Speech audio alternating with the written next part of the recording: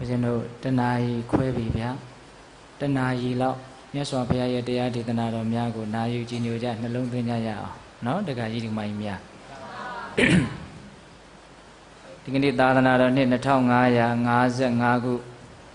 ကောဇာတက္ကိ1383ခုတော်သလင်းလာဇန်8ရက်နေ့နေ့လည်ခင်းအခါသမယမှာရန်ကုန်တိုင်းဒေသကြီးဗဟန်းမြို့နယ်ဆရာစံတောင်စံပြရက်ကွက်မင်းလန်းသာသနာရှိဆောင်နှစ်ကျိတ်ရှိစုဓမ္မယုံကြီးရဲ့အတွင်းမှာဥပုသ္တရင်ဆောင်သုံးရင်းနဲ့တရားနာဖို့ရောက်ရှိလာကြတဲ့ပိဋကပေါင်းသူတော်ကောင်းတို့ကိုဦးဇင်းတို့ဒီကနေ့ဗာတရားဟောမှလဲဆိုလို့ရှိရင်အင်္ဂုတ္တပါဠိတော်နဝကနိပတ်မှာမြတ်စွာဘုရားဟောကြားတော်မူခဲ့တဲ့ဝေလာမသုတ်တံဆိုတာရှိပါတယ်အဲ့ဒီဝေလာမသုတ်တံကိုဒီကနေ့ပိဋကပေါင်းသူတော်ကောင်းတို့ကိုဦးဇင်းတို့နီးငယ်မြချက်ထွင်ပြီးတော့ပြောပြခြင်းပါတယ်ဝေလာမသုတ်တံရဲ့အနှစ်ချုပ်ကဘာလဲဆိုလို့ရှိရင်ကုသိုလ်ကောင်းမှုတို့ရဲ့တန်ဖိုးကိုခွဲခြားသတ်မှတ်ပြီးတော့ပြထားတာဘယ်ကုသိုလ်ထက်ဘယ်ကုသိုလ်ကပိုးပြီးတော့တန်ဖိုးကြီးတယ်ဘယ်ကုသိုလ်ကတော့တန်ဖိုးကဘလောက်ဘယ်ကုသိုလ်ကတော့တန်ဖိုးကဘယ်၍ဘယ်မျှလို့ကုသိုလ်ကောင်းမှုတို့ရဲ့တန်ဖိုးကိုခွဲခြားဝေဖန်ပြီးတော့ပြတာဦးဇင်းတို့ဗုဒ္ဓဘာသာဝင်သူတော်စင်တို့အတွက်အင်မတန်လိုအပ်တဲ့ဟောကြားချက်လို့ဦးဇင်းတို့ယူဆပါတယ်။ဘာကြောင့်လဲဆိုတော့ပိဋကပေါင်းသူတော်ကောင်းတို့ကကုသိုလ်ကောင်းမှုကိုမြတ်နိုးပြီးတော့ကုသိုလ်ကောင်းမှုကိုအခါအားလျော်စွာပြုလုပ်နေကြတာမို့လား။ကုသိုလ်ကောင်းမှုကိုပြုလုပ်နေကြတဲ့ပုဂ္ဂိုလ်တိုင်းမိမိပြုလုပ်တဲ့ကုသိုလ်ကောင်းမှုတွေမှာဘယ်ကုသိုလ်ကတော့တန်ဖိုးဘလောက်ရှိတယ်ဘယ်ကုသိုလ်ကတော့ဘယ်ကုသိုလ်ထက်ပိုပြီးတော့တာတယ်အစရှိသဖြင့်ကုသိုလ်ကောင်းမှုတို့နဲ့ပတ်သက်ပြီးတော့အသေးစိတ်ဝေဖန်ခွဲခြမ်းပြီးတော့နားလည်ထားဖို့မလိုဘူးလားလိုတယ်အလုံးသောပိဋကပေါင်းသူတော်ကောင်းတို့ကဘုရားဘာသာဝင်သူတော်စင်တွေပြီးဖရာရဲ့အဆုံးအမတွေကိုတတ်နိုင်သမျှလိုက်နာမယ်လို့စိတ်ကူးရှိကြလို့ယုံကြည်မှုတရားရှိကြလို့ဒီဓမ္မယုံမောကိုရောက်လာတာမဟုတ်လားဖရာရဲ့အဆုံးအမကိုလိုက်နာမယ်ဆိုတော့ဖရာရဲ့အဆုံးအမကဓမ္မခန္ဓာပေါင်း8400ပိဋကအားဖြင့်3ပုံနိကေအားဖြင့်5ရက်အစရှိသဖြင့်ကြဲကြဲဝန်းဝန်းကြားဘူးကြတယ်မဟုတ်လားအဲ့ဒီလောက်ကျယ်ဝန်းတဲ့ဒေသနာတော်တွေအဲ့ဒီလောက်ကျယ်ဝန်းတဲ့အဆုံးအမတော်တွေကိုအတူချုပ်လိုက်ရင်3မျိုးပဲရှိတယ်ဆိုတာကိုလည်းဒီပိဋကကြီးသိပြီးသားဖြစ်မယ်လို့ထင်ပါတယ်ဟုတ်လားသဗ္ဗပါပန္တာအကရဏံကုသလတုပတံပရာသစိတ်တံပရိယောတပနံဧတံဗုဒ္ဓနာသာသနံဘုန်းတော်ကြီးတိုင်းရွတ်ဆိုဟောကြားတယ်နိဗ္ဗာန်ဆိုတရားကြီးများလည်းပဲအမြဲတမ်းရွတ်နေကြတယ်ဒကမာကြီးတွေရဲ့နားထဲမှာလည်းရိုးနေအောင်ကြားဘူးကြလိမ့်မယ်လို့ထင်ပါတယ်အဆုံးအမပေါင်းများစွာတွေကိုအနှစ်ချုပ်လိုက်ရင်ဒီ3ချက်ရတယ်နော်သဗ္ဗပါပတ္တအကာရဏံကုသလတုပတံပရာသစိတ်တံပရိယောတပနံဧတံဗုဒ္ဓနာသာသနံသဗ္ဗပါပတ္တလုံးစုံသောမကောင်းမှုတို့ကိုအကာရဏံမပြုလို့ရခြင်းသည်၎င်းကုသလတာကုသိုလ်ကောင်းမှုမှန်သမျှကိုဥပတံပရာပြည့်စုံစေခြင်းငှာ၎င်းသစိတ်တံမိမိရဲ့စိတ်ကိုပရိယောတပနံဖြူစင်စေခြင်းငှာ၎င်းအဆုံးအမအချင်းချုပ်လိုက်ရင်ဒီ3ချက်ရတယ်မဟုတ်လားမကောင်းတာမှန်သမျှမလုပ်ကြဘူးမပြောကြဘူးမကြံကြဘူးဟုတ်လားကောင်းတာမှန်သမျှပြုလုပ်ကြဘူးပြောဆိုကြဘူးကြံစီကြဘူးဟုတ်လားပြီးတော့မိမိရဲ့စိတ်ကိုလိုချင်မမောခြင်းဆိုတဲ့အညစ်အကြေးတွေမကပ်အောင်စိတ်ဆိုးခြင်းစိတ်ပြက်ခြင်းဝမ်းနည်းခြင်းဆိုတဲ့အညစ်အကြေးတွေမကပ်အောင်တွေးဝေမိုက်မဲခြင်းဆိုတဲ့အညစ်အကြေးတွေမကပ်အောင်မိမိရဲ့စိတ်ကလေးကိုဖြူစင်အောင်တန့်ရှင်းအောင်ဆေးကြောဖို့လို့အကြံဉာဏ်အဖြစ်ဘယ်နှချက်လဲ3ချက်မကောင်းတာမှန်သမျှမလုပ်ဖို့ကောင်းတာမှန်သမျှလုပ်ကြဖို့မိမိရဲ့စိတ်ကိုဖြူစင်အောင်ထိန်းသိမ်းကြဖို့ဟုတ်ရဲ့လားအဲ့ဒီအရေးကြီးတဲ့တာဝန်ကြီး3ရက်ထဲမှာကုသိုလ်ကောင်းမှုမှန်သမျှပြည့်စုံစေရမယ်လို့ဒုတိယအချက်မပါဘူးလားအဲ့ဒီလိုအချက်တွေကိုသဘောပေါက်ပြီးတော့ပိဋကပေါင်းသူတော်ကောင်းတို့ကဒါနကောင်းမှုကိုလည်းပြုကြတယ်သီလလည်းစောင့်တည်ကြတယ်ဘာဝနာလည်းပွားများကြတယ် အဲ့ဒီလိုကုသိုလ်ကိုမြတ်လို့ကုသိုလ်ကိုတန်ဖိုးထားပြီးတော့ကုသိုလ်သီးသာလင်အားကိုးရ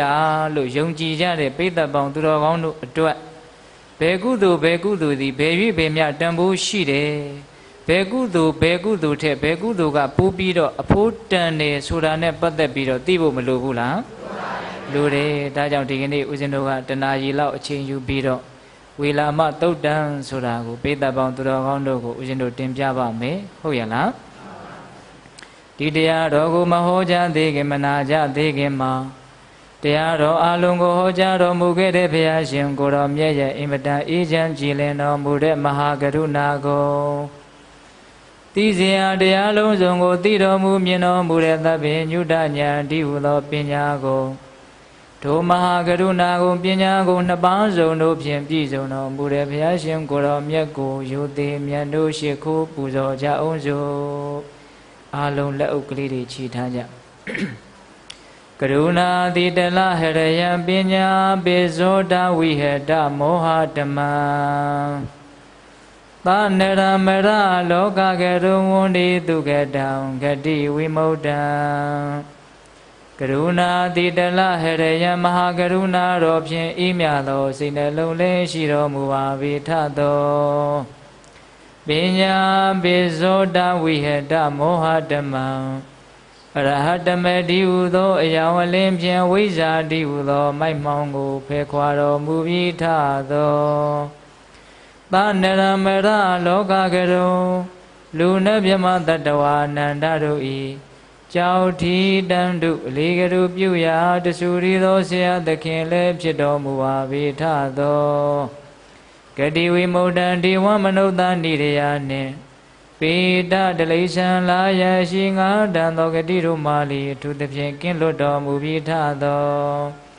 သူကတံတတဝါတို့အားအကျိုးများကြောင့်ဟုတ်မှန်သောစကားကောင်းကိုသာမြတ်ဆိုတော်မူပါ၏ထသောဗုဒ္ဓံသစ္စာလေးရတရားမြတ်ကိုလက်ပေါ်တင်တာပရမ ्या ကဲ့သို့ပြတ်သားထင်ထင်သိမြင်ပေတတ်ဘုရားရှင်ကိုယ်တော်မြတ်ကြီးကို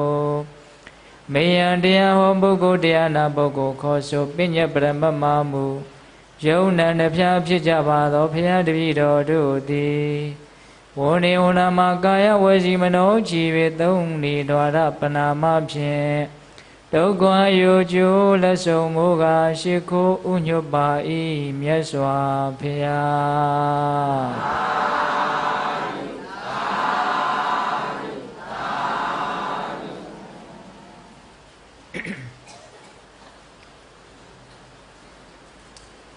ဝေလာမသုတ်တံတဲ့ဝေလာမဆိုတာဦးဇင်းတို့မြတ်စွာဘုရားရှင်ကိုရောမြတ်ကြီးရဲ့အလောင်းတော်သူမြတ်တခုသောဘဝကပုံနာတယောက်ဖြစ်ခဲ့တော့အဲ့ဒီတုန်းကဘုရားလောင်းရဲ့နာမည်ဝေလာမပုံနာတဲ့ဟုတ်လားအဲ့ဒီဝေလာမပုံနာကြီးရဲ့အကြောင်းကိုပြန်ပြောင်းပြီးတော့မြတ်စွာဘုရားပြောပြထားလို့ဒီသုတ်တံကိုဝေလာမသုတ်တံလို့ဒီလိုခေါ်တာဟုတ်လားဒီသုတ်တံကိုမြတ်စွာဘုရားဘာကြောင့်ဟောတယ်လဲဆိုတော့ဦးဇင်းတို့ဗုဒ္ဓဘာသာဝင်သူတော်စင်တွေအလုံးကြားဘူးနာဝရှိပြီးသားဖြစ်တဲ့အနာတပိန်တထေးကြီးဆိုတာသိကြတယ်နော်အဲ့ဒီအနာတပိန်တထေးကြီးဟာဘုရားရဲ့သာသနာတော်မြတ်ကြီးကိုအင်မတန်ကြီးမားတဲ့ပစ္စည်းဥစ္စာတွေကိုစွန့်လွတ်ပြီးတော့မြတ်စွာဘုရားရဲ့သာသနာတော်မြတ်ကြီးကိုပူဇော်ခဲ့တယ်ထောက်ပံ့ခဲ့တယ်လှူဒန်းခဲ့တယ်ကိုးကွယ်ရာမဲ့တဲ့ဆင်းရဲသားတွေကိုလည်းပဲအစာထမင်းဟင်းများကျွေးမွေးလို့အနာထပိန္တိကတ္တအာကိုရာမဲ့တဲ့ပုဂ္ဂိုလ်တွေကိုအစာရည်သာပေးတတ်လို့ဆိုပြီးတော့နာမည်ရင်တုတ္တထဆိုတာပျောက်ပြီးတော့အနာတပိန်လို့ဒီလိုနာမည်တွင်တာမဟုတ်လားအေးအဲ့ဒီအနာတပိန်တထေးကြီးဟာမြတ်စွာဘုရားရဲ့သာသနာတော်ကိုမှီပြုပြီးတော့ပစ္စည်းဥစ္စာပေါင်းများစွာဆွန့်လွတ်အဲ့ဒီလိုဆွန့်လွတ်ထားတဲ့ကြားတဲ့ကပဲကျွေးရှင်တွေကလည်းပဲအကျွေးတွေယူပြီးတော့အနာတပိန်တထေးကြီးကိုကျွေးတွေပြန်မဆက်ဘူးလို့ဆိုတယ်ပြီးတော့မိဘဘိုးဘွားပိုင်တဲ့ပစ္စည်းဥစ္စာတွေဂင်္ဂါမြစ်ကမ်းဘေးမှာမြုပ်ထားတာတွေရှိတယ်အဲ့ဒါတွေကလည်းပဲရေတွေတိုက်စားပြီးတော့မြစ်ထဲကိုမျောပါသွားတယ်လို့ဆိုတယ်အဲ့ဒီတော့တူတူပြောတော့ဦးဇင်းတို့ရဲ့အနာတပိန်တထေးကြီးဟာပစ္စည်းဥစ္စာဆင်းရဲနွမ်းပါတဲ့အခြေအနေမျိုးကိုရောက်သွားတာအဲ့ဒီလိုရောက်သွားဘူးတယ်နော် ရောက်သွားဘူးတော့နေတိုင်းတန်ဃာတော်ရှင်မြတ်တွေကိုဆွန့်ကပ်တယ်နေတိုင်းလှူဒန်းတယ်ရှင်ရသားတွေရဲ့အပေါ်မှာလည်းနေတိုင်းကျွေးမွေးတယ်တနေ့တော့မြတ်စွာဘုရားရဲ့ကျောင်းတော်ကိုသူရောက်သွားတယ်ကျောင်းတော်ကိုသူကနေတိုင်းသွားတာပါတရက်ကို3ခါလောက်တောင်သွားတယ်လို့ဆိုတယ်ဟုတ်လားအဲ့ဒါလို့သွားရင်းနဲ့တနေ့တော့မြတ်စွာဘုရားကသူ့ကိုမေးတယ်တထေးကြီးအလုံးသောပုဂ္ဂိုလ်တို့ရဲ့တတ္တဝါတို့ရဲ့ပုံမှာပေးကမ်းစွန့်ကြဲခြင်းလှူဒန်းခြင်းဆိုတဲ့အမှုကိုပြုရပါရဲ့လားလို့မေးတော့တထေးကြီးကဝမ်းနဲ့ပန်းနဲ့လျှောက်တယ်ရှင်ဘုရားတပည့်တော်လှူရပါတယ်ဖေရဒါပေမဲ့ဆံခွဲထမင်းပုံရီဟင်းလျက်2ခုမြောက်သောဆံခွဲထမင်းကိုလှူရတဲ့အတွက်ကြောင့်တပည့်တော်ရဲ့စိတ်ထဲမှာမချမ်းသာဘူးတဲ့လှူပွဲဝိတ္ထုပစ္စည်းညံ့နေလို့ဗါတဲ့တော့မချမ်းသာဘူးလို့မြတ်စွာဘုရားကိုရိုးပဲသူလျှောက်ပါအဲ့ဒီလိုမြတ်စွာဘုရားကိုလျှောက်တော့မြတ်စွာဘုရားကတကားကြီးဘာမှအားငယ်เสียမရှိပါဘာပြုလို့လဲဆိုတော့တကားကြီးလှူဒန်းပေးကမ်းစွန့်ကြဲနေတာတွေထဲမှာတရဏဂုံတည်တဲ့ပုဂ္ဂိုလ်တွေပါတယ်အရိယာသူတော်ကောင်းကြီးတွေပါတယ်ဖျားဆရှိတဲ့ယဟန္တာအရှင်သူမြတ်ကြီးတွေလည်းပါတယ်အလှူခံပုဂ္ဂိုလ်ကသိပ်ပြီးတော့မြင့်မြတ်နေတဲ့အတွက်ကြောင့်လှူပွဲဝိတ္ထုပစ္စည်းကအဆင့်မမြင့်ပေမဲ့လို့ကုသိုလ်ကောင်းမှုရဲ့တန်ဖိုးဟာအင်မတန်ကြီးကျယ်ပါတယ်လို့မြတ်စွာဘုရားကအဲ့ဒါလို့အမိန့်ရှိပြီးတော့ရှေးတုန်းကငါဘုရားရဲ့အလောင်းတော်ကြီးဝေလာမလို့အမည်ရတဲ့ပုံနာကြီးဖြစ်ခဲ့တုန်းကဘယ်လိုလှူခဲ့ဘူးတယ်ဆိုပြီးတော့အဲ့ဒီမှာဝေလာမသုတ်တံကိုမြတ်စွာဘုရားဟောတာဟုတ်လားမိုးတန်နေနဲ့ဆိုတော့ကောင်းကောင်းကြားရရဲ့လားတရားနဲ့မိုးနဲ့အပြိုင်ရွာရမှာပေါ့နော်အဲ့ဒီလိုမြတ်စွာဘုရားကအမိန့်ရှိပြီးတော့ဝေလာမသုတ်တံကိုဟောကြားတယ်တခုသောဘဝဦးဇင်းတို့ရဲ့ဘုရားလောင်းတော်ကြီးအင်မတန်ပစ္စည်းဥစ္စာကျွယ်ဝတဲ့ပုံနာတကြွယ်မျိုးမှာဝေလာမဆိုတဲ့အမည်နဲ့ပုံနာကြီးတယောက်ဖြစ်ခဲ့တယ်အဲ့ဒါအင်မတန်ပေးကမ်းစွန့်ကြဲလှူဒန်းတဲ့နေရာမှာဝါသနာကြီးတဲ့အတွက်ကြောင့်လှူတာမှအများကြီးလှူတာဝေလာမပုံနာကြီးရဲ့အလှူစင်းရင်းတွေကိုမြတ်စွာဘုရားကအသေးစိတ်တွက်ပြတယ်နော်ရွှေလင်မန်းထဲမှာငွေတွေအပြည့်ထည့်ပြီးတော့လှူတယ်ငွေခွက်တွေထဲမှာရွှေတွေအပြည့်ထည့်ပြီးတော့လှူတယ်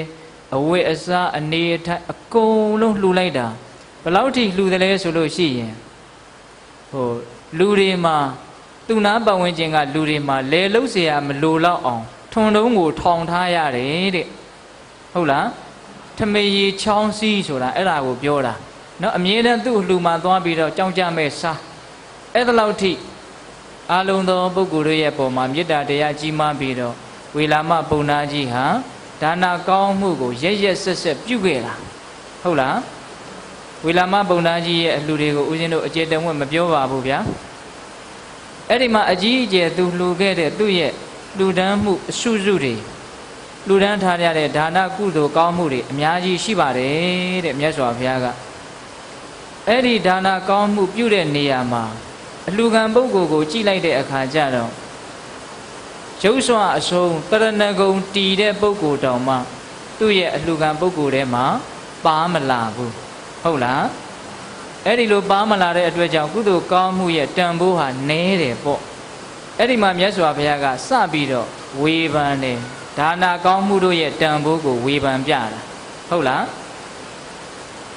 တိရစ္ဆာန်တွေကိုလှူရတာဟာဘဝ1000လောက်အကျိုးပေးတယ်တဲ့နော်အဲ့ဒီမှာအဲ့ဒီလိုတိရစ္ဆာန်တွေကိုလှူရတာတဲ့သီလနဲ့မပြည့်စုံတဲ့ဒုသီလပုဂ္ဂိုလ်လူတယောက်ကိုလှူရတာကပိုးပြီးတော့မြတ်တယ်တဲ့ဟုတ်လားအဲ့ဒီလိုသီလနဲ့မပြည့်စုံတဲ့လူပေါင်းများစွာကိုလှူရတာတဲ့သီလနဲ့ပြည့်စုံတဲ့လူတယောက်ကိုလှူရတာကမြတ်တယ်တဲ့ဟုတ်လားအဲ့ဒီလိုတရဏဂုံသီလနဲ့တည်တဲ့ပုဂ္ဂိုလ်ကိုလှူရတာတဲ့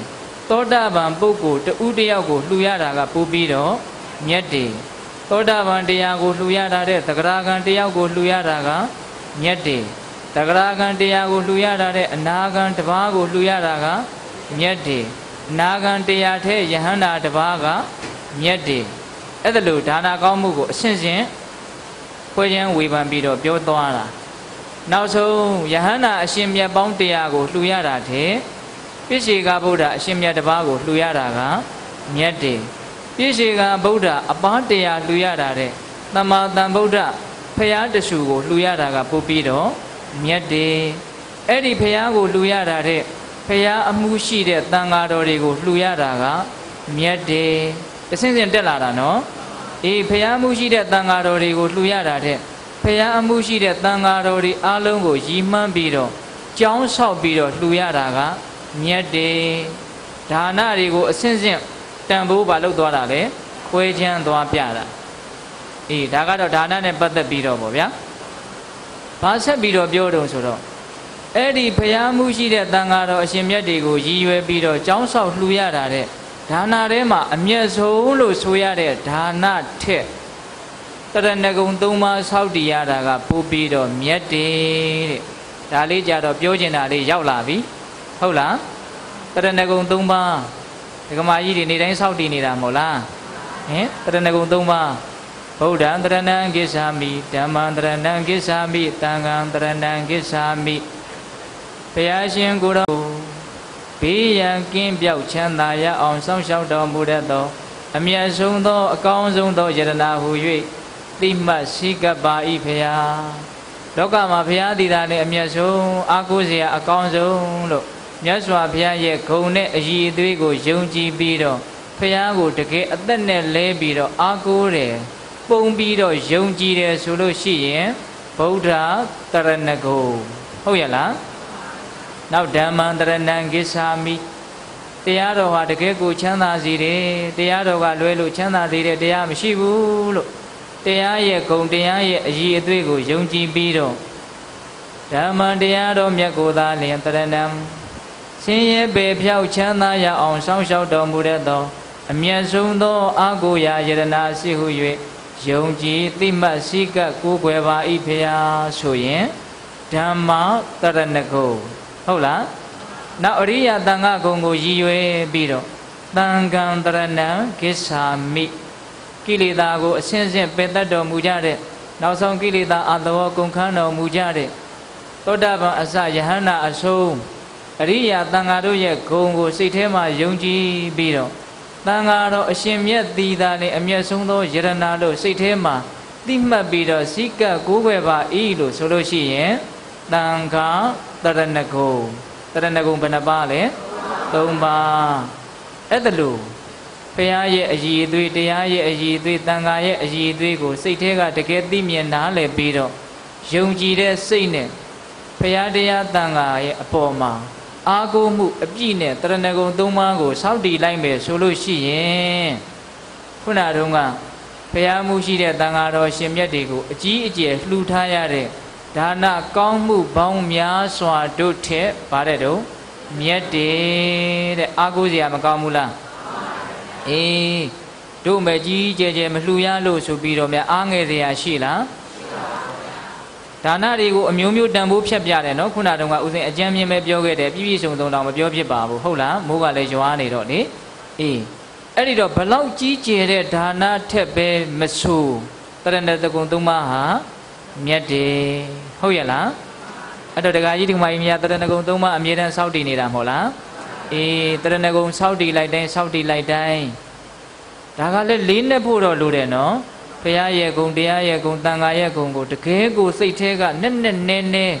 စူးစူးရှားရှားသိမြင်နားလည်ပြီးတော့ယုံကြည်တဲ့စိတ်နဲ့ဆောက်တည်တဲ့တရဏဂုံမှလည်းပဲအကျိုးကြီးမှာကိုအဲ့ဒါလို့ဆောက်တည်နိုင်တယ်ဆိုလို့ရှိရင်အဲ့ဒီတရဏဂုံသည်ဒါနာပေါင်းများစွာထက်ဗါတဲ့လေတာတွေမြက်တွေအဖို့တန်နေဟုတ်လားကဲအဲ့ဒီလောက်ကြီးကျယ်တဲ့တရဏဂုံထက်ဘာကပို့ပြီးတော့မြက်ပြန်လဲဆိုတော့ပါဏာတိပါဒဝေရမဏိအဒိနာဒါနာဝေရမဏိကာမေတုမိစ္ဆာသာနာဝေရမဏိ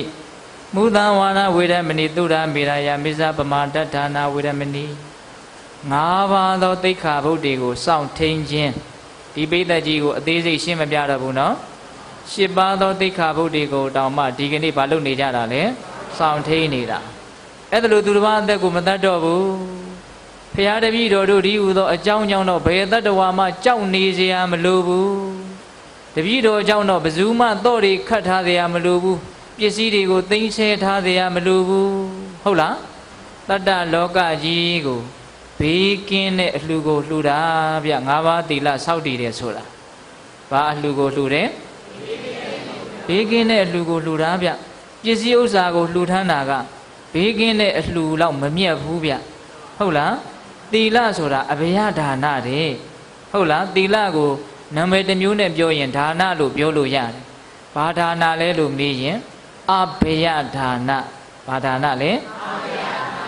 အဘယဒါနဆိုတာဘေးကင်းတဲ့အလှဘေးကင်းတဲ့အလှဟာပစ္စည်းတွေကိုလှူတဲ့အလှတဲ့ပို့ပြီးတော့မြတ်တယ်တခါကြီးတို့ဘာဖြစ်လို့မြတ်တယ်လဲဆိုတော့လှူပွဲဝိထုပစ္စည်းကပိုကောင်းလို့ပေါ့ဗျဟုတ်လားဆိုကြပါစို့တခါဓမ္မတို့ပစ္စည်းဥစ္စာတွေကိုရကျင်သလားဒါမှမဟုတ်တစ်သက်လုံးဘေးအန္တရာယ်ကင်းတာကိုရကျင်သလားဘယ်ဟာကိုယူမလဲလို့မေးရင်ဘယ်ဟာကိုယူမလဲထင်ရှားသွားပြီဟုတ်လား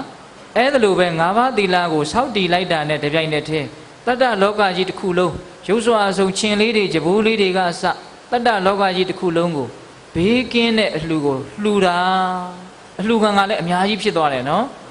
အေးဒါကြောင့်၅ပါးသောသိက္ခာပုဒ်တွေကိုစောင့်ထိန်ရခြင်းသည်တရဏဂုံနဲ့မြတ်တယ်ဒါနထက်မြတ်တယ်ဆိုတာကတော့ပြောမနေနဲ့တော့ဟုတ်လားဒါနထက်တရဏဂုံကမြတ်တယ်ဒါနထက်မြတ်သောတရဏဂုံထက်ပင်လျင်၅ပါးသီလသည်မြတ်တယ်ဒါကြောင့်အရိယာကဏ္ဍအရိယာတွေမြတ်နိုးတဲ့ချစ်တဲ့နှစ်သက်တဲ့သီလနော်နေသာဓမ္မအမြဲတမ်းစောင့်တည်ကျင့်သုံးရမယ့်တရားဂရုဓမ္မသီလအမြဲတမ်းအလေးအမြတ်ပြုရမယ့်တရားဟုတ်လားဖះပွင့်လာလို့ဖះကပြည့်ညက်လို့စောင့်ထင်းရတဲ့သီလမျိုးမဟုတ်ဘူး၅ပါးသီလဆိုတာလူမှန်လို့ရှိရင်အသိဉာဏ်ရှိတဲ့လူမှန်လို့ရှိရင်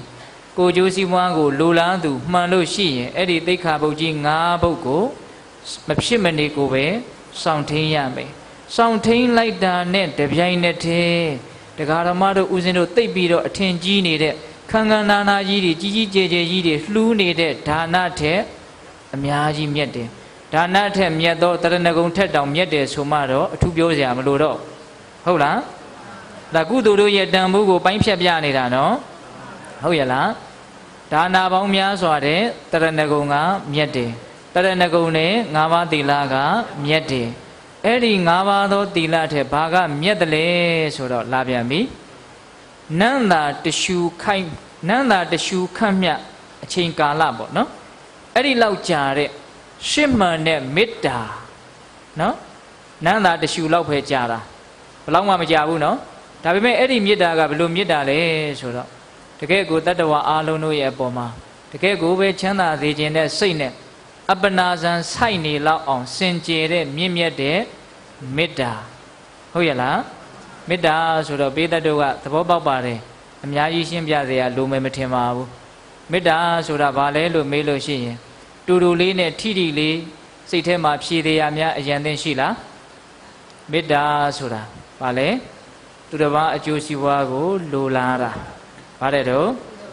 သူတစ်ပါးအကျိုးစီးပွားကိုလိုလားတာမေတ္တာနဲ့ပတ်သက်ပြီးတော့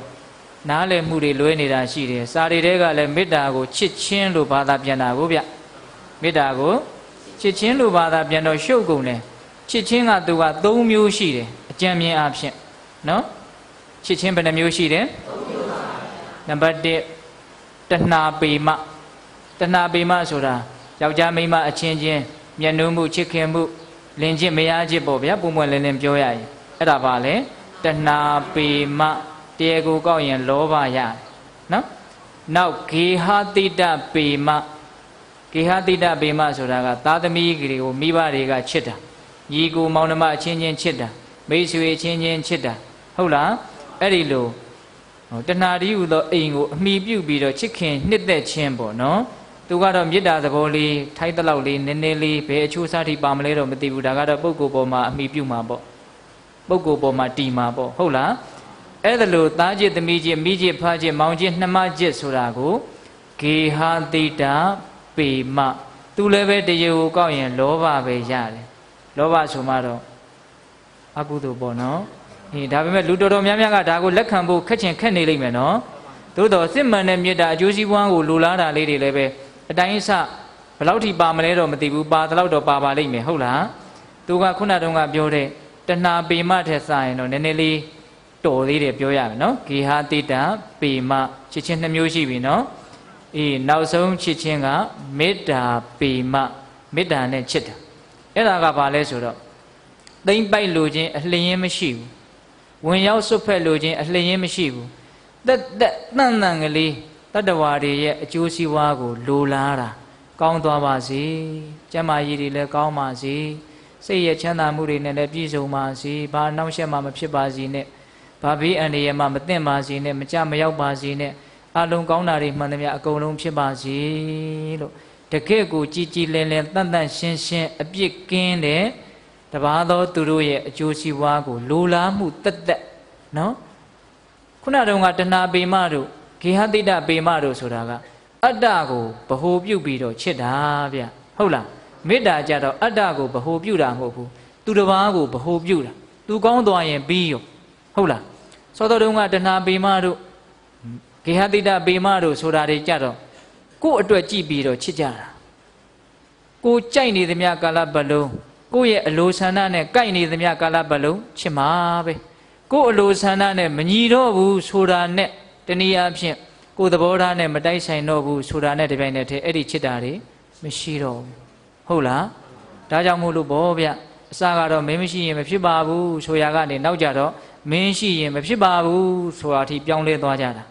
ရှိတယ်မဟုတ်လားရှိတယ်နော်အစကတော့တကယ်ကောင်းတယ်ထင်ပြီးတော့ကိုယ့်ရဲ့အလိုဆန္ဒတွေကိုလိုက်လျောပြီးတော့ဟာဒီလူမှမရှိရင်တော့ငါတကယ်မဖြစ်ဘူးတကယ်ပဲနော်တကယ်ကြီးမိုင်းမြနောက်ကြားလာတော့သူ့အကြောင်းကိုသိကို့အကြောင်းသူသိပါရီများလာတော့ဟောကို့အလိုဆန္ဒတွေနဲ့တဖြည်းဖြည်းနဲ့ကင်းဝေးလာပြီကိုနဲ့သဘောထားချင်းတွေကမတိုက်ဆိုင်တော့ဘူးဆိုတော့မျက်နှာကိုမကြည့်ချင်တော့ဘူးမင်းရှိရင်မဖြစ်ပါဘူးဆိုပြီးတော့အဲ့ဒီအဆင့်ထိရောက်သွားကြတာတွေရှိတယ်မဟုတ်လားရှိတယ်အဲ့ဒါကဘာလဲကိုယ့်ရဲ့အတ္တကိုအခြေခံတာတနည်းအားဖြင့်တဲ့ပြောရရင်သူ့ကိုချစ်တာမဟုတ်ဘူးကိုချစ်တာလို့တောင်ပြောလို့ရတယ်ဗျဟုတ်လားဒါကြောင့်မလို့အဲ့ဒါတွေကဘာတန်ဖိုးမှမရှိဘူးဂေဟတိတပေမှလည်းတန်ဖိုးမရှိဘူးနော်တဏှာပေမှလည်းတန်ဖိုးမရှိဘူးမေတ္တာပေမှဆိုတဲ့မေတ္တာနဲ့ချစ်ချင်းသည်သာလျှင်တန်ဖိုးကြီးတယ်ဘယ်လောက်ထိတန်ဖိုးကြီးလဲဆိုလို့ရှိရင်ဦးဇင်းတို့မြတ်စွာဘုရားဟောပါတယ်ဗျာယောဇဘိက္ခဝေပုဗ္ဗန္နသမေယအောက်ခတနံဒါနံတရိယယောမေဇနိကသမေယအောက်ခတတံဒါနံတရိယယောတာယာနသမေယအောက်ခတတံဒါနံတရိယယောခြင်းပုဂ္ဂိုလ်သည်ပုဗ္ဗန္နသမယနနခင်ခါကာလ၌အောက်ခတတံတရားသောဥကြီးတို့ဖြင့်ဒါနံလူဒါနကိုတတိတိပေးလူ၏လူတယောက်ပစ္စည်းကလည်းချမ်းသာတယ်တရားတရားကလည်းကောင်းတယ်ဒါကြောင့်မို့လို့မနက်ခင်းမှာထမင်းအိုးကြီးတရားနဲ့အလှူဒါနကိုပြုတယ်ယောဘိခဝေပုဗ္ဗန္နသမယမိဇနိကသမယအောက်ခတတံဒါနံတရိယနေ့လေခင်းခါမှာထမင်းအိုးကြီးတရားတာယာနသမယအောက်ခတတံဒါနံတရိယညနေချမ်းအခါကာလမှာအိုးကြီးတရားတနေ့ကိုထမင်းအိုးကြီးအလုံးပေါင်း300အဲ့ဒါနဲ့ကိုက်ညီတဲ့ဟင်းတွေလည်းပါမှာပေါ့နော်အဲ့ဒီလိုအလှူဒါနာကြီးအကြီးအကျယ်ပြုတာတဲ့နော်ယောဇာဘိက္ခဝေပုဗ္ဗန္နသမယအန္တမသောဂတ္တုဟနမတ္တံပိမေတ္တာစိတ်တံဘာဝေယအကျင့်ပုဂ္ဂိုလ်တူတယောက်ကတော့မနေ့ခင်းအခါကာလမှာလက်ဖြစ်တွက်ခတ်မြကာလလောက်ကလေးနွားတို့တညစ်စာကာလလောက်ကလေးနန္တာတရှူကာလလောက်ကလေးစစ်မှန်တဲ့မေတ္တာကလေးပွားပြီးတော့အလုံးသောတတ္တဝါလောကတွေကိုအာယုံပြုပြီးတော့ချမ်းသာပါစေကောင်းကြပါစေဘယ်တော့မှမကြဘူးနော်လက်ဖြစ်တွက်ဟုတ်လားအေးနေ့လေခင်းအခါကာလမှာလက်ဖြစ်တွက်ညနေခင်းအခါကာလမှာလက်ဖြစ်တွက်စစ်မှန်တဲ့မေတ္တာကိုပွားတာဟုတ်လားအဲ့ဒီပွားရတဲ့မေတ္တာဒီဟုသောကုသိုလ်ကခုနတုန်းကအိုးကြီး300နဲ့လှူဒန်းချက်ပြုတ်ကျွေးမွေးတာထက်ပိုပြီးတော့မြင့်မြတ်တယ်ဒါကြောင့်ဦးဇင်းတို့မာစီစတော်ဘုရားကြီးရေးခဲ့တဲ့လင်္ကာလေးပိဿပေါင်းသူတော်ကောင်းတို့ရကြပါလိမ့်တနေ့3 အိုတရားဖြင့်ချက်ကထမင်းကျွေးမွေးခြင်းထဲမယွင်းစင်းစစ်နှုတ်တညစ်စာကျိန်3 မြမေတ္တာပွားများအကျိုးကြီးမာသည်ဘုရားမြတ်စွာမိန်ခွန်းသည်ကြားဘူးတယ်မဟုတ်လားကြားဘူးတယ်ဒါကြောင့်မေတ္တာကသိပ်ပြီးတော့တန်ရှင်းစင်ကြယ်တာဆိုတော့ဒါနထက်လည်းမြတ်တယ်တရဏဂုံထက်လည်းမြတ်တယ်5 ပါးသီလထက်လည်းမြတ်တယ်ဒါကြောင့်ပေတပေါင်းသူတော်ကောင်းတို့မေတ္တာဆိုတဲ့တရားကိုအများကြီးတန်ဖိုးနားလည်ပြီးတော့တန်ဖိုးထားပြီးတော့ မိမိတန်တာမှာဖြစ်အောင်မကြိုးစားသင့်ဘူးလားကြိုးစားသင့်နေမြတ်စွာဘုရားလက်ထက်ကမဏိပတ္တဆိုတဲ့ဘလူးကမြတ်စွာဘုရားကိုလမ်းပြီးတော့လျှောက်တယ်ရှင်ဘုရားတတိနဲ့ပြည့်စုံလို့ရှိရင်အခါခတ်သိမ်းကောင်းတယ်တတိနဲ့ပြည့်စုံလို့ရှိရင်အမြဲတမ်းချမ်းသာတယ်တတိနဲ့ပြည့်စုံလို့ရှိရင်လာမဲ့အနာဂတ်မှာဘာမှယုံညံ့တာမဖြစ်နိုင်ဘူးကောင်းတာတွေကြီးဖြစ်မှာပဲလို့တတိရဲ့တန်ဖိုးကိုအဲ့ဒါလိုမြတ်စွာဘုရားကိုလျှောက်တယ်လျှောက်တော့မြတ်စွာဘုရားကတကားတော့တတိနဲ့ပြည့်စုံရင်အာလုံးကောင်းတယ်တတိနဲ့ပြည့်စုံရင်မနှက်ဖြန်တိုင်းအာလုံးကောင်းတယ်သို့တော့ယံတော့မကင်းသေးတဲ့မေတ္တာနဲ့ပါပြည့်စုံမှအာလုံးကောင်းပြီးတော့ယံကင်းကြလိမ့်မယ်မေတ္တာကိုဘေးရန်ကင်းတဲ့အဆောင်လျှောက်တရားတစ်မျိုးအနေနဲ့မြတ်စွာဘုရားအဲ့ဒီမှာမိတ်နေနော်ဒါကြောင့်ဦးဇင်းတို့တန်ရုပ်ပါဠိတော်မှာလည်းဟောထားတာရှိ32လက်သစ်ထူတဲ့ရှည်တဲ့အင်မတန်ထက်တဲ့တန်လျက်ကြီးကိုတစုံတယောက်သောပုဂ္ဂိုလ်ကလိမ့်လိုက်မယ်ခွေလိုက်မယ်လို့စိတ်ကူးပြီးတော့လိမ့်မယ်ခွေမယ်လုံးမယ်ဆိုလို့ရှိရင်သူ့ရဲ့လက်တွေဒီသာလည်းအပိုင်းပိုင်းပြတ်သွားမယ်တန်လျက်ကတော့လုံးသွားမှာမဟုတ်အဲ့လိုပဲမေတ္တာစိတ်နှလုံးပြည့်စုံအောင်ကြိုးစားထားတဲ့လူတစ်ယောက်ကိုတကူရှိတဲ့အမနုဿတယောက်ယောက်ကတောင်မှဒီလူကိုစိတ်ဖောက်ပြန်သွားအောင်ဒီလူကိုဒုက္ခရောက်သွားအောင်ငါလှုပ်လိုက်မယ်လို့သူကြံစီတယ်ဆိုရင်သူသာလျင်ပင်ပန်းမယ်မေတ္တာနှလုံးပြည့်စုံတဲ့ပုဂ္ဂိုလ်မှာဘာမှဒုက္ခရောက်เสียအကြောင်းမရှိဘူးတဲ့ဟုတ်ရဲ့လားအေးနောက်ထပ်တစ်မျိုးလဲဟောပါသေးတယ်ယောက်ျားသားနေပြီးတော့မိန်းမသားများတဲ့အိမ်ကိုရန်သူတွေတခိုးတွေဝင်ရောက်နှိပ်စက်ဖျက်ဆီးဖို့လွယ်တယ်တဲ့အဲ့ဒီလိုပဲဒေါသတွေများပြီးတော့မေတ္တာအားနေတဲ့ပုဂ္ဂိုလ်ကိုဘေးကအမနုဿအစရှိတဲ့ရန်သူတွေကဒုက္ခရောက်အောင်လုပ်ဖို့အင်မတန်လွယ်တာပဲတဲ့ဟုတ်လားယောက်ျားသားများပြီးတော့မိန်းမသားနေတဲ့အိမ်ကိုရန်သူတွေတခိုးတွေဝင်ရောက်နှိပ်စက်ဖို့ခဲရင်းတယ်လို့မေတ္တာတွေများပြီးတော့ဒေါသနေတဲ့ပုဂ္ဂိုလ်ကိုလည်းပဲအမနုဿအစရှိတဲ့ရန်သူတွေဝင်ရောက်နှိပ်စက်ဖို့အင်မတန်ခဲရင်းပါတယ်တဲ့အာကိုစရာမကောင်းဘူးလားကောင်းတယ်ဒါကြောင့်ပေသက်ပေါင်းသူတော်ကောင်းတို့မြတ်စွာဘုရားကကုသိုလ်ကောင်းမှုတို့ရဲ့တန်ဖိုးကိုအဲ့ဒါလိုဝေဖန်ခွဲခြမ်းပြီးတော့ပြတာနော်ဒါနာပေါင်းများစွာတဲ့တရဏဂုံကမြတ်တယ်တရဏဂုံထဲ5ပါးသီလကမြတ်တယ်5ပါးသီလထဲမေတ္တာကမြတ်နေတယ်ဟုတ်လားဦးဇင်းတို့ဒေသနာတော်တစ်ခုမှမြတ်စွာဘုရားပြောတာလေမှတ်သားစရာကောင်းတယ်လှုပ်เสียကင်เสียကကြီးကထလည်းအင်မတန်နေတယ်ငွေကုန်ကြီးကြလည်းလုံးဝမရှိဘူးလှုပ်ဖို့ကင်ဖို့လည်းအင်မတန်သက်သာတယ်လွယ်ကူတယ်အကျိုးတရားကြတော့ပို့ပြီးတော့ကြီးသွားတယ်စိတ်ဝင်စားစရာကောင်းတယ်နော်ဒါနတဲ့တရဏဂုံကလှုပ်ရကင်ရတာကကြီးကထဒုက္ခတွေလည်းအင်မတန်နေတယ်နော်သို့တော်ရလာတဲ့အကျိုးကြတော့အများကြီးကြီးတယ်အဲ့ဒီတရဏဂုံနဲ့5ပါးသောသီလကပို့ပြီးတော့လှုပ်ရကင်ရတာလွယ်တယ်ကကြီးကထတယ်သို့တော်အကျိုးကြတော့သူကဦးကြီးနေပြန်ရောဟောမေတ္တာနော်လောရကံရကကြီးကထသူ့ထက်ပို့ပြီးတော့နဲပေမဲ့လို့အကျိုးတရားကြတော့သူကပို့ပြီးတော့ကြီးနေတယ်အံ့ဩစရာမကောင်းဘူးလားအေးအဲ့ဒီမှာကဲမေတ္တာတရားကတော့အခုဘိုးဆွဲနေပြီနော်ကုသိုလ်ကောင်းမှုထဲမှာနော်မြတ်စွာဘုရားကဟောပါသေးတယ်ဗျာအမှတ်ရတာလေးတစ်ခုပြောအောင်မယ်ကောင်းငယ်မှာညတိုင်ကြတော့နက္ခတ္တရာကျေတကာတွေထွက်နေတာမရှိဘူးလားရှိတယ်အဲ့ဒီနက္ခတ္တေကျေတွေအဲ့ဒီအယောင်တွေထက်လာရောင်ဟာအကြီးကျယ်ဆုံးပဲလာရောင်ဟာအမျက်ဆုံးပဲလာရောင်ဟာအလွှမ်းမိုးနိုင်ဆုံးပဲဟုတ်လားကျယ်ဒီနက္ခတ်တွေထဲမှာလာဟာဆရာကြီးပဲလေအဲ့လိုပဲဟောဒီလောကီကောင်းမှုလောကီအကျိုးခန္ဓာတည်းဟူသောအကျိုးကိုပေးတတ်တဲ့လောကီကုသိုလ်တွေထဲမှာလောကုတ္တရာကုသိုလ်တော့မပါဘူးနော်မကုသိုလ်တွေတော့မပါဘူးနော်အေးဟောဒီလောကီကုသိုလ်တွေထဲမှာမေတ္တာသည်အကြီးကျယ်ဆုံးပဲသူသည်အလင်းဆုံးပဲသူသည်အတောက်ပဆုံးပဲဟုတ်ရဲ့လားအခုအလင်းရောင်ပေါင်းများစွာထွက်နေတာထဲမှာနေမင်းရဲ့အလင်းရောင်ဟာအကြီးကျယ်ဆုံးပဲနေရောင်ကိုဘယ်သူမှမတူနိုင်ဘယ်အလင်းရောင်မှမတူနိုင်အဲ့လိုပဲလောကီကုသိုလ်တွေထဲမှာမေတ္တာဆိုတဲ့အယောင်ဟာအကြီးကျယ်ဆုံးပဲနော်ဘယ်ကုသိုလ်ထဲမှာရှင်လို့မရလောကီကုသိုလ်တွေထဲမှာမေတ္တာသည်ခေါင်းမှာရှိတယ်ဟုတ်ရဲ့လားမေတ္တာဟာထိတ်ခေါင်းမှာရှိနေတယ်ဗျာဒါကြောင့်မြတ်စွာဘုရားအင်္ဂုတ္တပါဠိတော်မှာလည်းဟောထားတာရှိပါတယ်ဗျာခြေသားတို့တဲ့ကုသိုလ်ကောင်းမှုကိုမကြောက်ကြနဲ့ကုသိုလ်ကောင်းမှုဆိုတာချမ်းသာဒုက္ခရဲ့နာမည်ပါတဲ့မြတ်စွာဘုရားက ngã để được khu đó bao đông ạ mít đà đi à của con nên nít lọ trên yu bi đó bao nhiêu lại đá đấy ấy là tê lên tê yo ngã bị mà các bà bông mía xóa sang giá ya đấy ấy là đẹp xí bi nè để cha mình ấp xí bông đông dê nè chau chi nào lụp xí đó sẽ chơi với mình ấp xí bên chi ấy đi mà xí gì ưu sa bọc bay nè luôn tâm mà luôn mấy giờ là ông chỉ chơi để bay sai mũi đấy nè chỉ chơi để xí gì này cô ngã cha chỉ ra cái bù đấy nhất đã bao đông ngã con nên thế nó xa là đó chú địa đi cả em nhà gì biết đại chú địa đi nè bắt đầu bị rồi biểu địa đi con này bố la đánh biểu ya gì chuyện này địa đi hồi lại mà hậu là địa cái mà sống này bu nó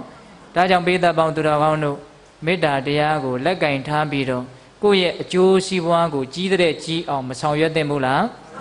sao yết tên này biết đại của lấy về lười xin lên nè đi cha tập bao phụ lười nó tu đà ba ye chú si hoa của lù la ra đã biết nó tu đà ba ye chú si hoa của lù la ra công toa bà si xây cái lý này lù la ra miền Bắc mà lấy công toa ra một phần này bao nhiêu tuần đồ này ra lấy mất tỷ khát đó khát đấy nó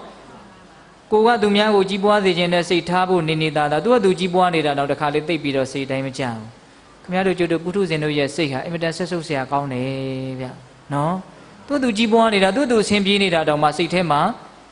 chín nét đẹp đó mà khán giả này nét đẹp đó thì xin đi đấy không xin được một là xin là bố bây giờ bút thu trên rồi đi tao trên bé cùng bây giờ thì ấy ta mới xin ra này ở trên ngủ lý ấy đi số hóa đấy thì nét đó miết đà mà đi qua nhà bố mà lưu là lưu đi ấy đi lâu chỉ chế đấy miết đà thế bé đi cái miết này biển đâu số đó họ nào xong là bí anh ấy sa tiền nhà cái này bà đấy đâu nấy sa tiền nhà số đó bà lấy số đó nấy sa số đó cái mầm nhẹ là tiền nhà số đó cái đó mất mầm nhẹ bu lo xây thế mà mất này là tên đi à phía mầm nhẹ là của mất ya là mầm nhẹ đấy tập bộ của mất ya là nó ấy đi mầm nhẹ đấy tập bộ của mất ya đấy nấy sa tiền nhà thì lỡ cái cú đồ đấy mà con lúc xui ya đấy biết đã đấy thế sao bông nhá xóa ta đi tập vào đấy mà nem ya bé đấy mà mầm nhẹ bu lo mầm nhẹ là của tí đấy nấy sa tiền nhàဟုတ်ရလားခုဆိုကြပါစို့ဦးဇင်းတို့တရားတော်မတို့ခန္ဓာ၅ပါးရှိတယ်လို့ကြားဘူးတယ်နော်ယူဘက်ခန္ဓာရုပ်အစုအဝေးကြီးပေါ့နော်မျက်စိနဲ့မြင်နေရတယ်နော်ဒါပေမဲ့ဉာဏ်နဲ့ကြည့်လိုက်ရင်တော့ပူတဲ့သဘောအေးတဲ့သဘောမာတဲ့သဘောပြော့တဲ့သဘောတွန်းကန်တဲ့သဘောလှုပ်ရှားတဲ့သဘောဟုတ်လားနှွေးတဲ့သဘောအေးတဲ့သဘောလေးတွေပဲရှိတယ်လေအေးအဲ့ဒါကဘာလဲဆိုတော့ရုပ်အစုအဝေးကြီးပေါ့ဟုတ်လားအဲ့ဒီရုပ်အစုအဝေးကြီးကိုယူဘက်ခန္ဓာယူပါဆိုတာကရုပ်ခန္ဓာဆိုတာကအစုအဝေးအပေါင်းအစုံအတုံးအခဲကြီးပေါ့ဗျာအစုကြီးပေါ့ဗျာဟုတ်လားအဲ့ဒီယူဘက်ခန္ဓာသည်မြတ်စွာဘုရားကဖေနပိဏုပမံရူပံယူဘက်ခန္ဓာဆိုတာရေမြုပ်တုံးကြီးနဲ့တူတယ်တဲ့တခါရေဒီမှာအများကြီးရှိနေတော့မြောင်းပေါဝတွေမှာတခါကြီးမိုက်မြင်ဘူးပါလိမ့်မယ်ရေမြုပ်တုံးကြီးတခါတည်းတင်းနေတာရှိတယ်လေတီးချာကတ်ကြည့်လိုက်တော့ရေမြုပ်ဆိုတာရေဘူးပေါင်းသေးလေးတွေစုနေတာကိုရေမြုပ်လို့ခေါ်တယ်မဟုတ်လားအဲ့ဒီရေဘူးပေါင်းသေးလေးတွေကဟိုဘူးပေါင်းသေးလေးတွေကပေါက်ကနေပေါက်သွားလိုက်ဒီနားလေးကဖြောက်ကနေပေါက်သွားလိုက်နောက်ထပ်ဘူးပေါင်းလေးတစ်မျိုးကဖြစ်လာလိုက်ဘူးပေါင်းလေးတစ်နေရာကပေါက်သွားလိုက်နဲ့တေးချာကြည့်တော့ဖြောက်နဲ့ဘူးပေါင်းသေးလေးတွေနော်တချို့ဆိုအဖျားလေးလောက်ပဲရှိမယ်ဟုတ်လားအဲ့ဒီရေဘူးပေါင်းသေးလေးတွေကဘာဖြစ်နေတော့ပေါက်နေတယ်ပြက်နေတယ်အဲ့ဒီရေမြုပ်ကြီးနဲ့တူတယ်တဲ့ရုပ်ဆိုတာအမြဲတမ်းပျက်စီးနေတာအနိစ္စတင်ညာလေးကိုသဘောပေါက်အောင်ပြောပြနေတာနော်အေးဒါကရုပ်အစုဝေးနောက်ဝေဒနာအစုဝေးခံစားမှုတွေရှိတယ်နော်ကောင်းတယ်ဆိုးတယ်အလေအလတ်ပေါ့အဲ့ဒီဝေဒနာအစုဝေးကြီးရှိတယ်နော်အမြဲတမ်းဖြစ်နေတယ်တော့ဝေဒနာခုညောင်းတယ်နားတယ်ကျင်တယ်ဟုတ်လားစိတ်ထဲမှာသက်သာတယ်မသက်သာဘူးဝေဒနာတွေနော်အဲ့ဒီဝေဒနာကြတော့ဘာနဲ့တူလဲဆိုတော့ခုမိုးရွာတဲ့အခါကျတော့ရေပြင်ကလေးနည်းနည်းလောက်ပေါ်လာတော့မိုးပေါက်ကလေးတွေကဖြောက်ကနေကျလိုက်တော့ရေလှိုင်းကလေးကဝိုင်းရင်လည်းဆိုပြီးတော့ရေဘွက်ကလေးထင်သွားတာမြင်လားအေးဘယ်လောက်ကြာလဲဘယ်လောက်မှမကြာဘူးဝိုင်းကနေဆိုပြီးသွားပြန်ရောနောက်ထပ်တစ်ပေါက်ကြာဝိုင်းကနေဆိုတော့ပြီးသွားပြန်ရောဟုတ်လားအဲ့ဒီခံစားမှုလေးတွေဟာအဲ့ဒီရေဘွက်ကလေးတွေလိုပဲဘာမှတည်မြဲတာမဟုတ်ဘူးခုပေါ်လာတယ်မရှိတော့ပြန်ဘူးနောက်ထပ်တစ်မျိုးခံစားတယ်မရှိတော့ပြန်ဘူးမရှိတော့ဘူးအဲ့လိုဖြစ်နေတာနော် ကုန်းကုန်းသွားတယ်ပျောက်ပျောက်သွားတယ်အဲ့လိုဖြစ်နေတာနော်အေးအဲ့ဒါပါလေဝေဒနာတို့ရဲ့အနေရှာနောက်သင်ညာအစုအဝေးတဲ့မှတ်သားမှုအစုအဝေးရှိတယ်မောင်ဖြူကိုမှတ်တယ်မောင်ဒီကိုမှတ်တယ်ဟုတ်လားအစိမ်းကိုမှတ်တယ်အနီကိုမှတ်တယ်အဝါကိုမှတ်တယ်ကောင်းတာမှတ်တယ်မကောင်းတာမှတ်တယ်မှတ်ထားတာဒီမှာအများကြီးပဲမြင်လိုက်ရင်ဘယ်သူလို့တန်းသိတယ်လူစိုးလူကောင်းအကုန်သိတယ်ငါဘောကောင်းတယ်ဆိုတယ်အကုန်သိတယ်ဗျာမြင်လိုက်တာစိတ်ကဘယ်သူအစွမ်းလဲသင်ညာရဲ့အစွမ်းပစ္စည်းတစ်ခုကိုမြင်လိုက်တဲ့နဲ့ဒါဘာလို့တယ်ဘာလို့တယ်ဒီဥစ္စာကဘာအကုန်လုံးသိတယ်ဗျာဘယ်သူရဲ့အစွမ်းလဲသင်ညာရဲ့အစွမ်းအဲ့ဒီသင်ညာကဘာနဲ့တူလဲဆိုတော့တန်လျက်နဲ့တူတယ်တဲ့ဘာနဲ့တူတော့တန်လျက်နဲ့တူတယ်တဲ့ဗျာတန်လျက်ဆိုတာနေပူတဲ့အခါကျတော့ရေးနဲ့တက်နေတာဘယ်ဟာမှလက်ဆုပ်လက်ကင်ပြရလည်းမရှိဘူးအမှန်ကတော့တန်လျက်ဆိုတာအလကအတုကြီးပဲဗျာနော်အလေးအညာသဘောကြီးပဲဗျာဟုတ်လားတခါတလေဦးဇင်းတို့ကတ္တရာလမ်းပေါ်မှာတခါကြီးတို့သတိထားမိပါလိမ့်မယ်ကားစီးပြီးတော့ကားကောင်းလေးရစီးရင်ကတ္တရာလမ်းပေါ်မှာရေပြင်ကြီးလိုဟာစိုးနေတာမျိုးကြီးမြင်ဘူးတဲ့အဲ့ဒီနောက်ရောက်တော့လည်းမရှိတော့တကယ်ရေဟုတ်လားတန်လျက်ကိုရေထင်ရွှေသမင်းအလိုက်မှဆိုတာကြားဘူးတယ်မဟုတ်လားတန်လျက်ဆိုတာတကယ်မဟုတ်ဘူးနော်အဲ့ဒီလိုပဲဒကာဓမ္မတို့ဦးဇင်းတို့ရဲ့သင်ညာတွေဟာအလေးအညာတွေကြီးပဲမကောင်းတာကိုအကောင်းလို့မှတ်တယ်ဆင်းရဲကိုချမ်းသာလို့မှတ်တယ်အနှစ်မရှိတာကိုအနှစ်ရှိတယ်လို့မှတ်တယ်သူလိန်ထားလို့ဒကာဓမ္မတို့ဦးဇင်းတို့တွေဒုက္ခရောက်နေတာဒါကြောင့်ဆွန်းသွန်းစတော်ဘုရားကြီးကမြင်တာမှာသင်ညာဖုံးတော့သင်္ကာမကင်းဖြစ်တတ်တယ်တဲ့မြင်တာကတော့ရုပ်တွေကိုမြင်တာပဲသို့တော့အဲ့ဒါကိုသင်ညာကလိန်လိုက်တော့ဘာပစုဘဲဝါမောင်ဖြူမောင်နီမတ်နီမှတ်တယ်ပြီးတော့ကောင်းတယ်ဆိုတယ်လို့စိတ်ထဲကမှတ်တယ်ကောင်းတယ်ဆိုရင်ချစ်မယ်မကောင်းဘူးဆိုရင်မုန်းမယ်အလုပ်တွေအများကြီးရှုပ်ကုန်ပြီသဘောပေါက်လားမြင်တာကိုသင်ညာဖုံးတော့သင်္ကာမကင်းဖြစ်တယ်ဆိုတာအဲ့ဒါပြောတာနားလေလားဒါကြောင့်သင်ညာဆိုတာတန်လျက်တဲ့ဖွယ်ဘာအနှစ်မှမရှိဘူးယူဘက်ခန္ဓာအစုဝေး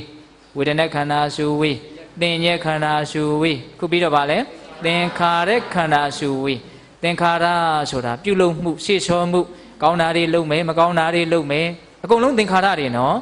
အဲ့ဒီသင်္ခါရကဘာနဲ့တူတုံးဆိုတော့ငပြောတုံးနဲ့တူတယ်တဲ့တစ်ဖက်ခွာလိုက်လဲအကာပဲနောက်တစ်ဖက်ခွာလိုက်လဲအကာပဲနောက်တစ်ဖက်ခွာလိုက်လဲအကာပဲငပြောတုံးကုံသာကုံရောက်အနှစ်ရှိတာပါမှမရှိဘူးအဲ့ဒါလိုပဲဘဝတန်တရားတွေကိုမက်မောပြီးတော့ပြုသမျှကုသိုလ်တွေကောင်းလိမ့်မယ်ထင်ပြီးတော့ပြုသမျှအကုသိုလ်တွေအဲ့ဒီဘဝတန်တရားမက်မောပြီးတော့ပြုတဲ့ကုသိုလ်အကုသိုလ်သင်္ခါရတရားမှန်သမျှသည်အကျိုးတွေတော့ပေးမှာပဲပေးလိုက်တဲ့အကျိုးတွေကယုတ်တရားနံတရားဆိုတဲ့အကာတွေကြီးပဲအနိစ္စတရားတွေကြီးပဲတဘဝရလဲသေပြီးတော့ပြီးသွားပြန်ရောနောက်တဘဝရပြန်တော့လဲသေပြီးတော့ပြီးသွားပြန်ရောငပြောတုံးတစ်ဖက်ခွာလိုက်တဲ့အကာပဲနောက်တစ်ခါခွာလဲအကာပဲခုဒကာဓမ္မတို့ပညာတွေတတ်တယ်ပြောပစ္စည်းတွေရှိတယ်ပြောဂုဏ်တွေရှိတယ်ပြောပြီးတော့သေတာပဲ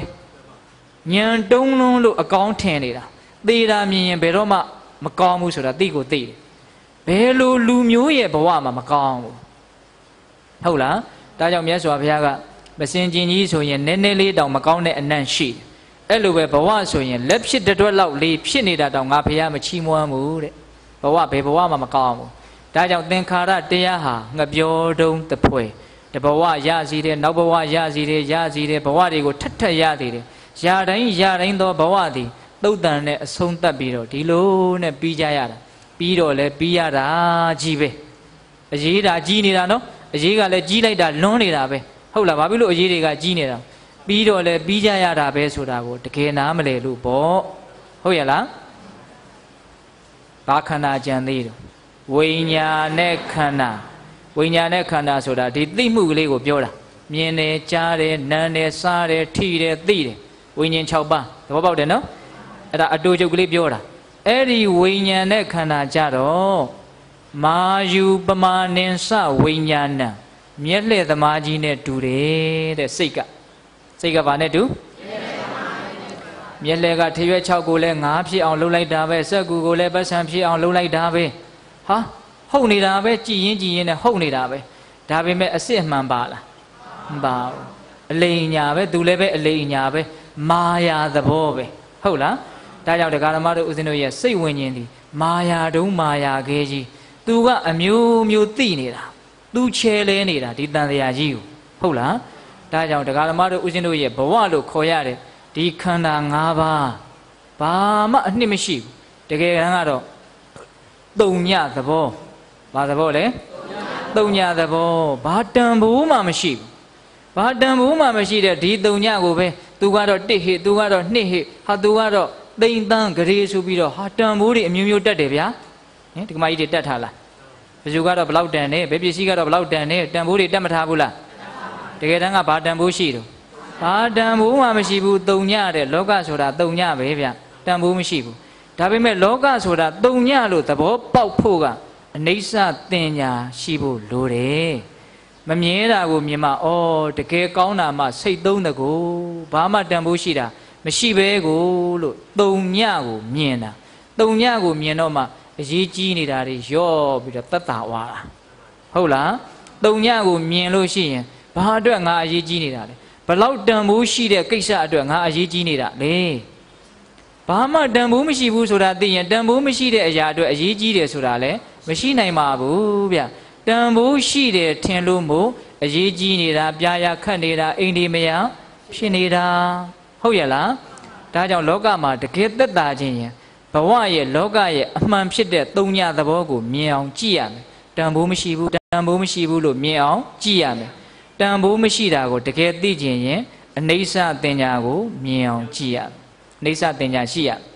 ဒါကြောင့်အဲ့ဒီအနိစ္စတင်ညာဒီအင်မတန်လဲလေးနက်တယ်အင်မတန်လဲမွန်မြတ်တယ်အင်မတန်လဲကောင်းတယ်တန်ဖိုးရှိတယ်ဒါကြောင့်အနိစ္စတင်ညာသည်မေတ္တာတရားထက်မြတ်တယ်တဲ့ကုသိုလ်တို့ရဲ့တန်ဖိုးပြောပြနေတာနော်အေးဒါကြောင့်ဦးဇင်းတို့မြတ်စွာဘုရားရှင်ကိုရောမြတ်ကြီးကဒါကုသိုလ်တို့ကောင်းမှုတို့ရဲ့တန်ဖိုးကိုဒီလိုပြောပြီးတော့ဒါဦးဇင်းတို့ဝေလာမသုတ်တံကိုဏိကုံးချုပ်လိုက်တာဟုတ်လားအဲ့ဒီတော့ပိဋကပေါင်းသူတော်ကောင်းတို့ပြန်လဲပြီးတော့မှတ်သားဖို့ရာကဒါနာပေါင်းများစွာတဲ့မှာကိုပဲဒါနာအချင်းချင်းကိုပဲမြတ်စွာဘုရားတန်ဖိုးဖြတ်ပြီးတော့မသွားဘူးလားသွားတယ်အဲ့ဒီဒါနာပေါင်းများစွာတဲ့ဘာကမြတ်တယ်တရဏဂုံကမြတ်တယ်တရဏဂုံထက်ဘာကမြတ်တယ်၅ပါးသီလထက်မေတ္တာတရားထက်အနိစ္စတင်ညာကမြတ်တယ်သူကတကယ်အေးချမ်းစေတယ်ဘဝတန်တရားကတကယ်လွတ်မြောက်စေတယ်ညီးငွေတရားတွေကိုတကယ်ညီးငွေသွားစေတယ်ဒါကြောင့်သူသည်သာလည်းအမျက်ဆုံးတဲ့အနိစ္စတင်ညာဝိပဿနာတရားလို့ပြောမယ်ဆိုရင်လည်းပြောလို့ရပါတယ်ဟုတ်ရဲ့လားအေးဒါကြောင့်ပိဋကပေါင်းသူတော်ကောင်းတို့ကိုဗုဒ္ဓဘာသာဝင်တွေဖြစ်နေတော့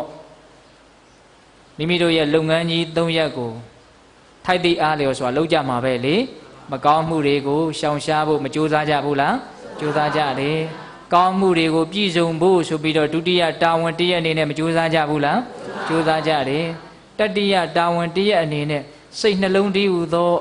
ဒီအင်မတန်တန့်ရှင်းတဲ့စိတ်ကလေးပေါ်မှာတင်းနေတဲ့လောဘဒေါသမောဟမာနအိတ်တမစ္စရိယအစရှိတဲ့အညစ်အကြေးတွေကိုတန့်ရှင်းဖြူစင်သွားအောင်ဆေးကြောတုတ်တင်ရမယ်ဆိုတဲ့တတိယတာဝန်ကြီးကိုလည်းမကြိုးစားကြဘူးလားကြိုးစားကြတယ်ဟုတ်လားအဲ့ဒီလိုကြိုးစားတဲ့နေရာမှာဒုတိယတာဝန်ဖြစ်တဲ့ကောင်းမှုကုသိုလ်ကိုပြည့်စုံအောင်လုပ်ရမယ်ဆိုတဲ့တာဝန်နဲ့ပတ်သက်ပြီးတော့ကုသိုလ်ကိုလုပ်တော့မယ်ဆိုပြန်တော့လေဘယ်ကုသိုလ်ထက်ဘယ်ကုသိုလ်ကတာတယ်ဘယ်ကုသိုလ်ကတန်ဖိုးဘလောက်ဘယ်ကုသိုလ်ကတော့တန်ဖိုးဘလောက်လို့သိဖို့မလိုဘူးလားအင်မတန်အရေးကြီးတဲ့သိစရာတစ်ခုလို့ဦးဇင်းတို့ယူဆတဲ့အတွက်ကြောင့်ပိဋကပေါင်းသူတော်ကောင်းတို့ကိုဦးဇင်းတို့ဒီဝေလာမသုတ်တံဆိုတာကိုမြတ်စွာဘုရားဟောကြားတော်မူခဲ့တဲ့အတိုင်းနာရမီတထေးကြီးကိုမြတ်စွာဘုရားဟောတာနော်အေးဒါဦးဇင်းတို့ပိဋကပေါင်းသူတော်ကောင်းတို့ကိုဝေလာမသုတ်တံနဲ့ပတ်သက်ပြီးတော့ဆက်ဆက်ရလေးတွေကိုဦးဇင်းတို့ပြောသွားလို့တဏှာကြီးလည်းရှိပါပြီဗျာဟုတ်လားဦးဇင်းတို့ညလည်းပဲဟောရအောင်မှဖြစ်တဲ့အတွက်ကြောင့်ဒီလောက်နဲ့ကျင့်တတ်ကြဖို့နော်ဒါကြောင့်ကုသိုလ်ကောင်းမှုတွေကိုမြင့်မြတ်တဲ့မြင့်မြတ်အောင်ကြိုးစားပြီးတော့နောက်ဆုံးအမြင့်မြတ်ဆုံးဖြစ်တဲ့နိဗ္ဗာန်ချမ်းသာတရားတို့တရားမြတ်ကိုရရှိကြတဲ့သူတော်ကောင်းတွေဖြစ်ပါစေလို့ဆန္ဒပြုရင်းနဲ့မေတ္တာပို့ပြီးတော့ဦးဇင်းတို့ရဲ့ဓမ္မသဘင်ကိုဆုံးတတ်ကြရအောင်နော်ဘဝတုသဗ္ဗမင်္ဂလရက္ခန္တုသဗ္ဗဒေဝတာသဗ္ဗဗုဒ္ဓ ानु ဘာဝေနတရာဒုက္ခိဘဝန္တုတိဘဝတုသဗ္ဗမင်္ဂလရက္ခန္တုသဗ္ဗဒေဝတာသဗ္ဗဓမ္မာ ानु ဘာဝေနတရာဒုက္ခိဘဝန္တုတိဘဝတုသဗ္ဗမင်္ဂလရက္ခန္တုသဗ္ဗဒေဝတာသဗ္ဗသံဃာ ानु ဘာဝေနတရာဒုက္ခိဘဝန္တုတိတေတုမငါတရားနာပိသပေါင်းတင်သူတော်ကောင်းတို့သာတာအလုံးသောတတ္တဝါအနန္တတို့အား သာဗမင်္ဂလာလောကီလောကုတ္တရာကောင်းဆိုသမျှမင်္ဂလာဝဝတိဘဝတို့ကောင်းစွာမသွေဖြစ်တော်မူကြပါစေတည်းသာဗတိဝဒမိမိတို့ခန္ဓာကိုယ်မှာစောင့်ကြနေကြကုန်သောနတ်